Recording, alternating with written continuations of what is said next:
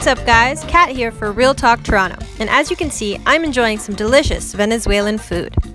Today we're going to explore some flavors from South America, and the sandwich you see me eating is called an arepa, and it is a staple in Venezuelan cuisine. Arepa Café is located on Queen Street, just west of Spadina. From the outside, you might not suspect that this cafe has so much to offer, but trust me when I say there's something inside for everyone.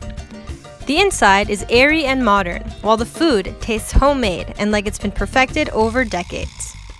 For anyone concerned, there's also vegan, gluten-free, and vegetarian options, as well as enough meat for any carnivore. So let's dive in. So what is an arepa?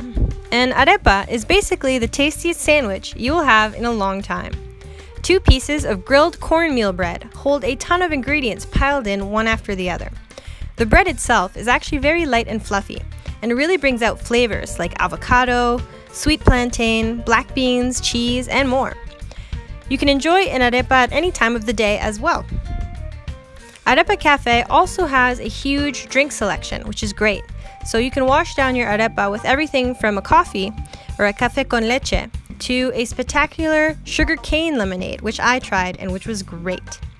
For anyone looking to support local breweries, there are many beers on tap to sip while you eat your arepa.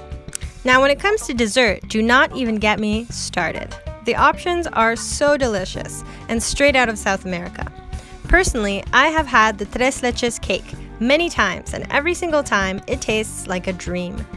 It's basically a mixture of sweetened milks and sponge cake with cinnamon that is excellent. As you can see here, I definitely ate it pretty quickly.